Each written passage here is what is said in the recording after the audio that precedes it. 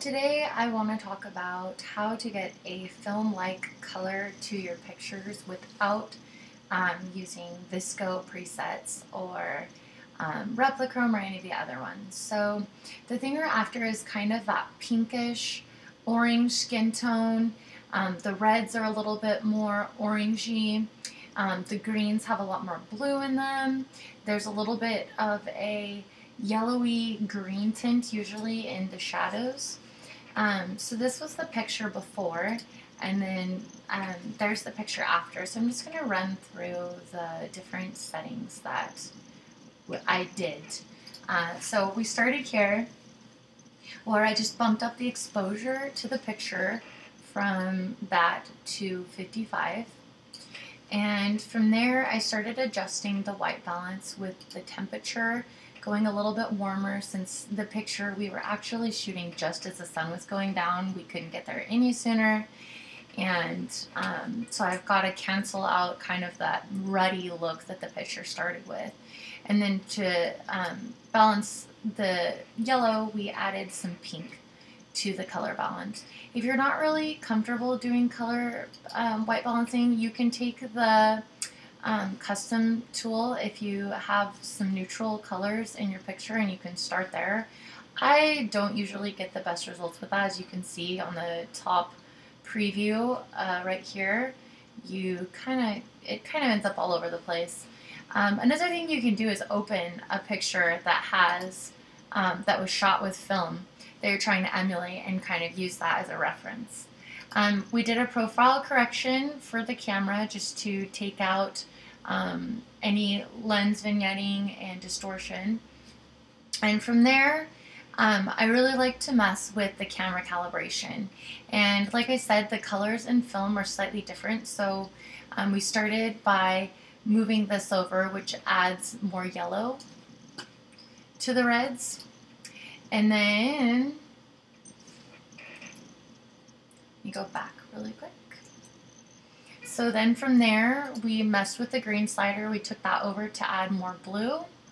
And then I bumped the red over a little bit more as I was kind of adjusting things, and took it down a little bit. We brought the highlights down just a little bit to even out the picture, and brought the shadows up. And then in the mid-tones is where I gave the bump. So you kind of get this little Z effect with your tone curve.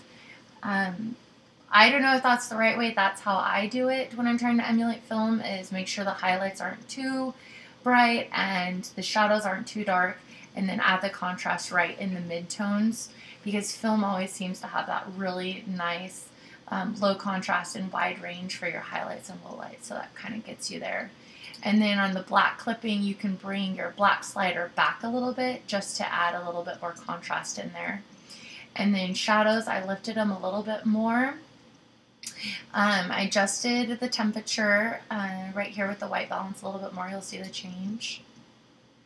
And just to kind of take away some of that warmth and start to get a little bit cooler there.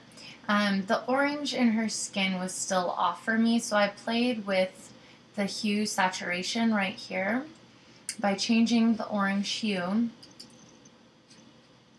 You can see it here. We moved the slide over to 9, and we moved the red over to give it a different, more blue toning in the reds. And then the red luminance we brought, we'll click over here, we brought that down a little bit because the reds always seem to be a little bit more darker in film from what I've noticed. And we brought the saturation up just a little bit. And shadow tint is right here. That's a really great way to change the coloring in like the browns and the dark areas. It's in the camera calibration. So we just moved it over to the greens a little bit right there. I lowered the contrast a little bit more. And then I started playing with the channel curves, which you can find right here. You can click through to blue, red, green, and RGB. It shows all of them at once. So we adjusted those a little bit. We can click through and you can see it kind of started pulling them around and looking. And for that, because your pictures are going to vary greatly, I really just recommend going through each of them and moving it around till it looks right. Again, using a picture that was shot with film as reference will really help you on that. So following my exact curve is not going to get you the same results for that. So you do need to play with that on your own. The greens were still not blue enough for me. The oranges weren't exactly right, so I went back into the hue and saturation here and moved the orange, green, and aqua. And you can see right there the greens got a lot more bluer. And then the other place you can affect that is here again. So I still didn't feel like it was right. So I moved the green, red, and blue again just a little bit more. And there you can see you're starting to get that pinker skin tone, the bluer greens. We're getting a lot closer. I went back up to here to the hue and moved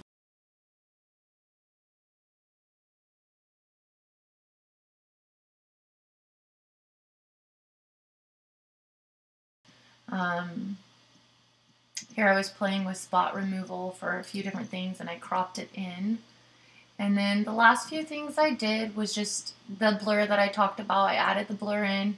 I played with the exposure a little bit more and did some final tweaks to the temperature of the picture just to warm it up a little bit, and that is the final image.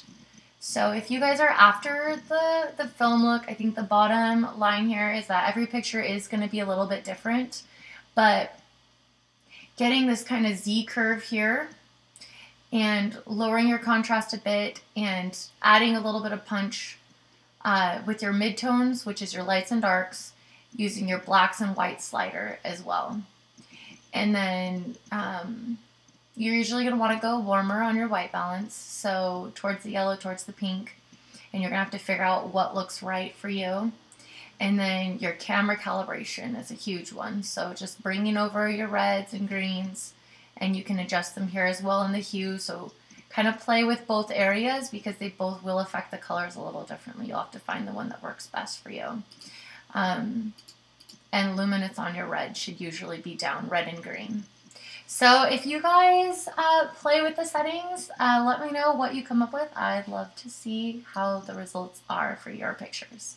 Thanks for watching.